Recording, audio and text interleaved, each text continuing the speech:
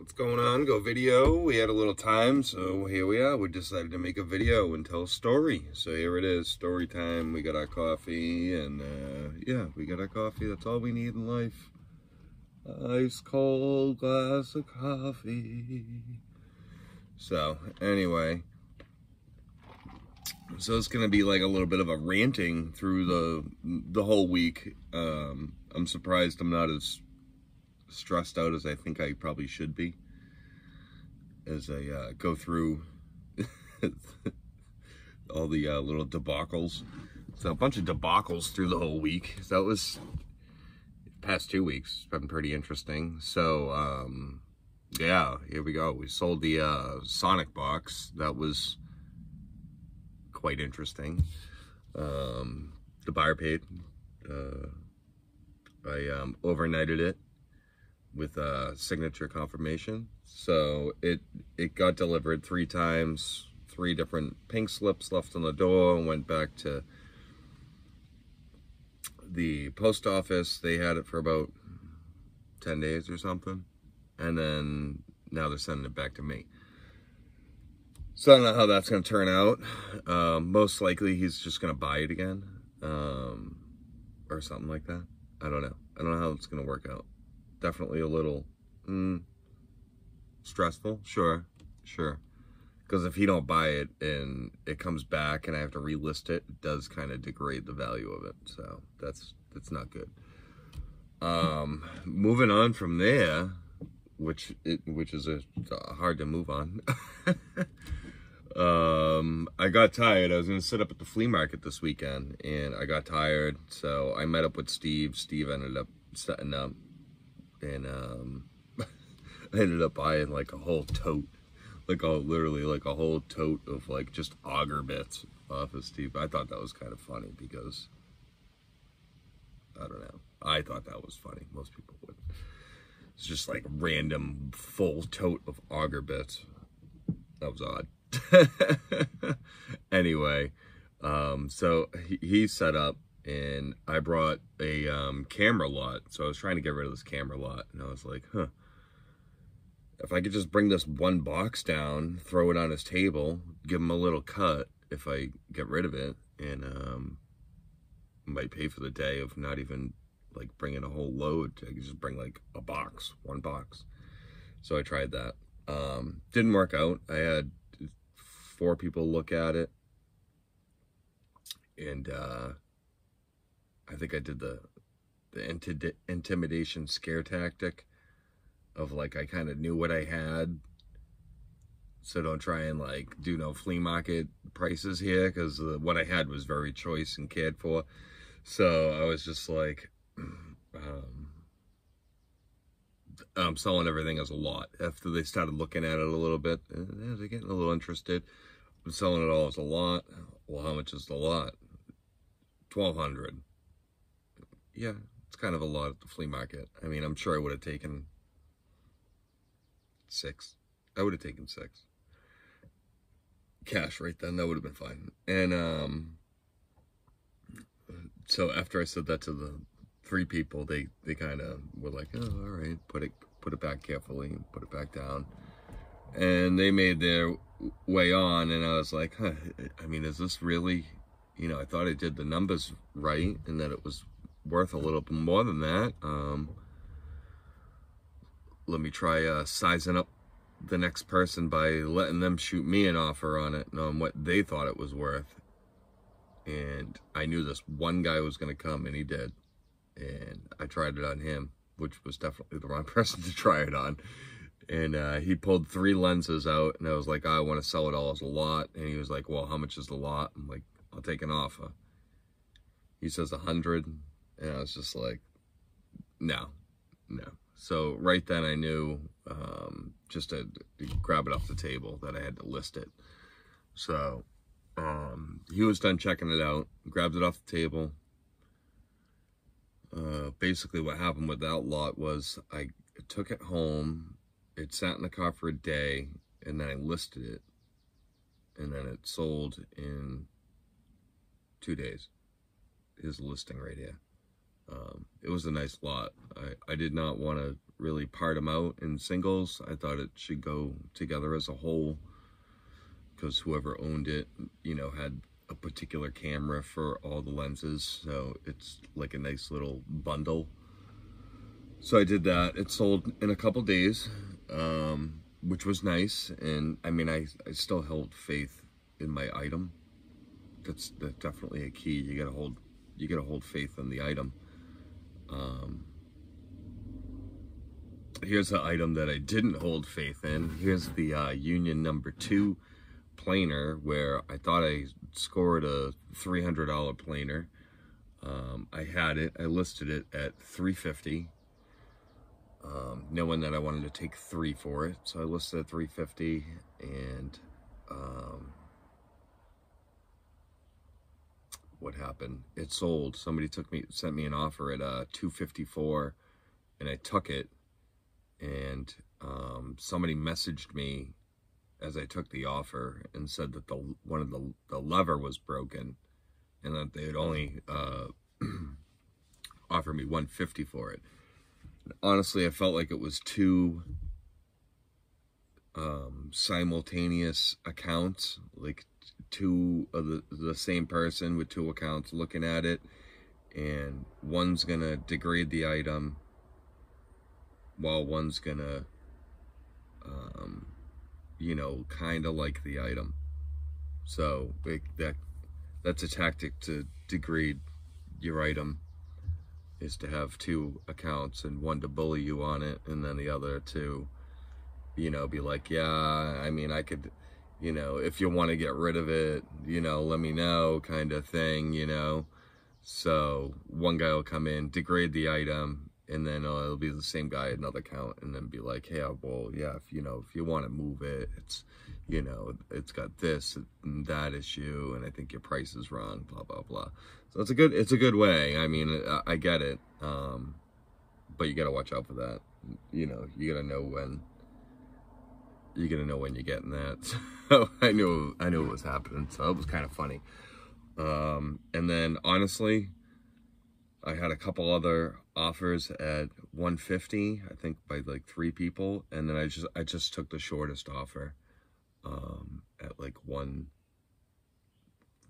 or something like that, $125 or $130, just to snub everyone out and be like, nah, your offers are too short, and I'll just take the shortest guy. I don't know what I was thinking on that. I mean, honestly, it didn't really matter with the money part. I just wanted to get rid of the item to the correct home, and I just felt that was where it should have went. So that's where it went. Here's that sale, or I probably already showed it to you, but anyway, moving on from there, I had a keyboard sell. You know, that was a little stressful. It took probably 2 or 3 hours to pack it, and yeah, I mean, I'd sell one again. It was difficult, and I was worried about it breaking. The buyer got it 2 days ago, and I haven't gotten a response from him about it being broken or not of quality or anything like that. So that's good, you know. And then I sold another keyboard, but that one was stuck in like transit. So here's the other keyboard I sold, and it was stuck in transit for like 5 days. It was just stuck at this one place, and I'm like, I don't know, for some weird reason I wanted to just check on everything that was being shipped, because I sent out a ton of ground orders like 1 week, and then I don't know, I guess it was just like on my mind.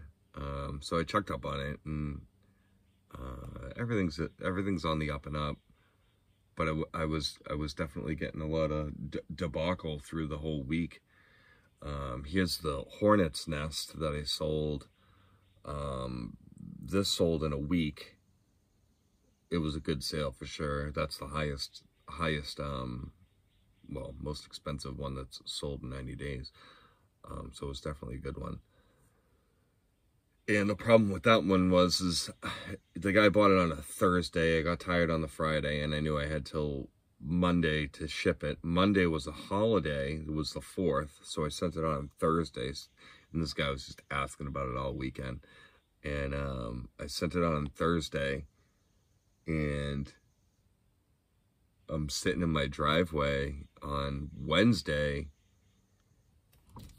and I didn't really, no, I was listening downstairs on Wednesday, and somebody came up and literally dropped the package back off at my house, and it said that it needed a better SKU. It didn't have the correct SKU or something like that. I was like, I don't know what the hell's going on. So I brought it back to the place the next day, dropped it off. Now this thing's way behind now too. And they were like, yeah, nothing's wrong with the barcode. There's nothing wrong with it. Okay. So I moved on from there. That should be in transit now. Then, this is all in 2 weeks, all this. And then I sold another planer and some patches. So here's the patches that I sold. Nice guy too. And somehow the planer went to his house. Now, I mean, I do the labels one at a time. I've never shipped, no. I've swapped an item before, like a package and a package, but I've never sent 2 of the same item to one address. It's never happened. And I use the QR code, and I take a snapshot, and then I write what it is on the snapshot. So it's kind of really hard to mess up. And then I grab my item in my pile, and 50% of the time I'll write the name of the item. I'll write like a cliff note, you know, like plain is a planer, you know. If I sold one, then that's the one. So I use the little cliff note,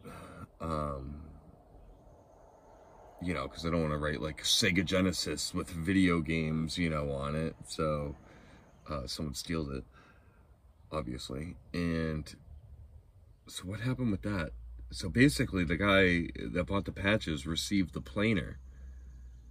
And this was a long one too. I mean, he was nice enough to, I refunded him all of his money. It was $36 or so, to send me back the planer for the shipping and the time to do it.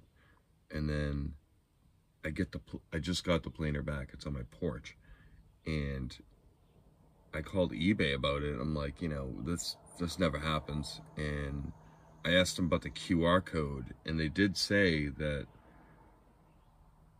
the QR code can misgenerate, which I don't think it can, but I guess maybe it can, where it pulled up, like it glitched out and then pulled up the wrong address. I don't know. I mean, it could happen. I looked back and compared the 2 QR codes, totally not even shaped the same,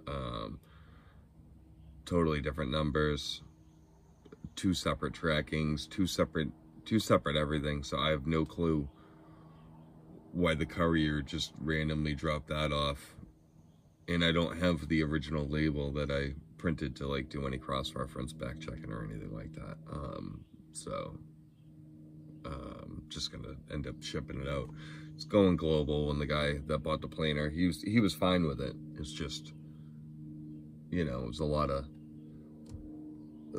upkeep and checking up on items. Basically, you got to like upkeep the store. You know, go back, check confirm deliveries. If it's still shipped and you think it's been a little bit too long, check where it is. You know, check on it. I mean, it's one thing we probably don't have any extra time to do, but when it comes to like $3, $4, $5, you know, $1,000 items or whatever, then I mean, you got to kind of check up on it. And I called eBay. I was just like, what's going on here? Like, I got, you know, I was just saying, is this normal to have these types of items just go haywire like that? I don't know why. They were just really expensive items. I'm having little problems with. But yeah, that was about it. I moved on from there. It's been a good week, I ain't gonna lie. So gonna send out these cameras tomorrow. Should receive the box back probably Monday, and move on from there. I don't think anything too drastic is gonna happen with anything, and worst case scenario, relist a box and put 1100 on it, you know, upsell it 1200 or something, and then, you know, take the 1000 or whatever. It's worth 1000, so I don't know. That's what I got. A little debacle, ranting and raving. Tell you about the box. Yeah, you can sell $1,000 boxes on eBay.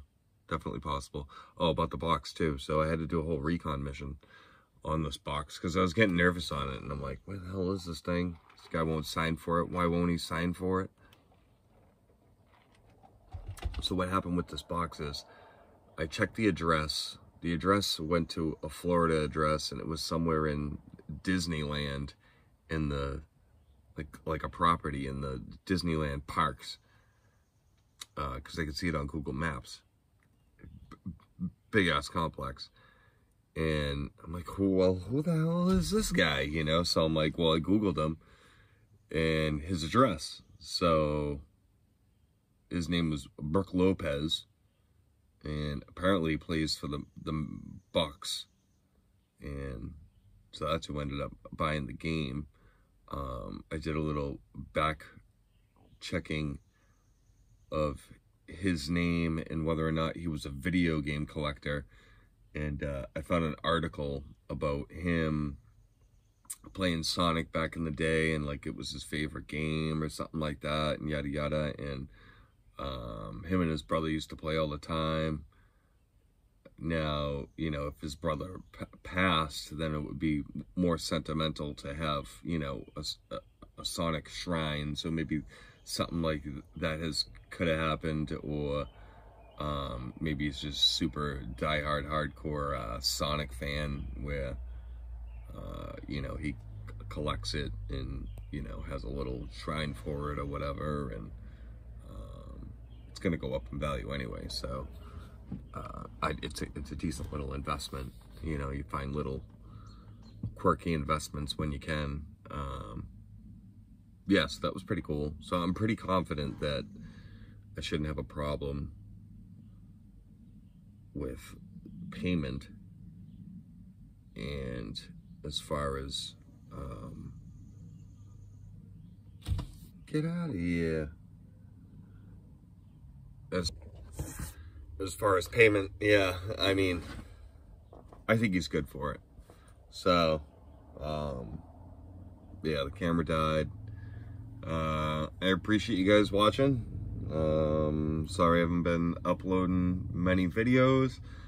Technically, when you see the slowdown in my videos, it usually means an up spike in my sales. So I don't want to have to like weigh the factors, but I mean, you can do the math. I'd rather, you know, have the up spike in the sales than make the videos right now at this moment in time. But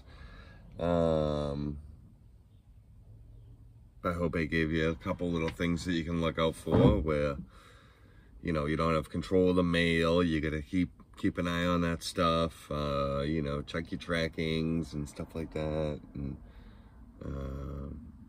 yeah, thanks for watching. Peace. Have a good day. Later.